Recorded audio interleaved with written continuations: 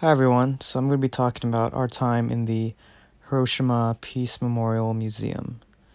So the museum was a very heavy experience, and definitely one of the more somber parts of the trip. So the museum had a lot to offer.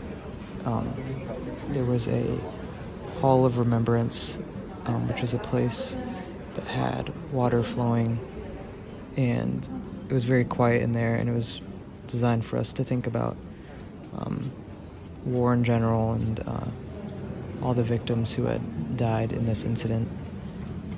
And while that's not what's in the video right now, here we have a visualization of where the bomb dropped and what the destruction looked like. So I'll just let this play out for a few seconds.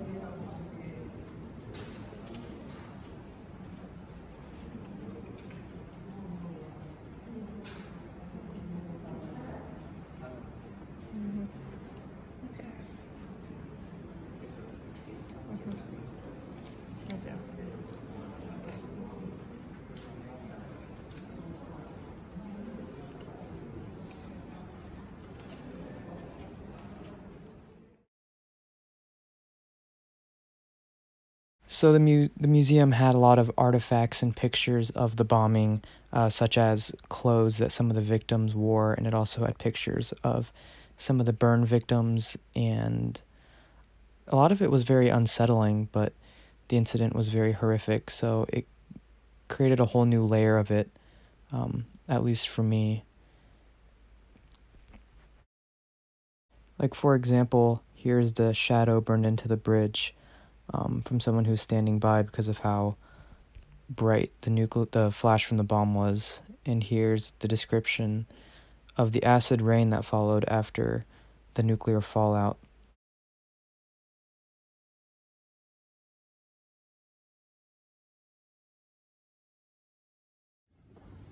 And here's some rocks and some metal that was nearby, and you can just see what the heat of the bomb did, and just how hot it was, that it remorphed some of these objects. Here's a view of the outside from inside the museum. Here I was reflecting on everything I had just seen, and I decided to take a picture of what the area was like.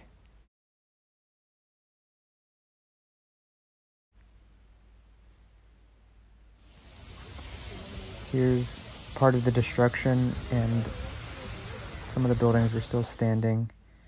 And here's some more. Here's a picture of what it looked like after the blast.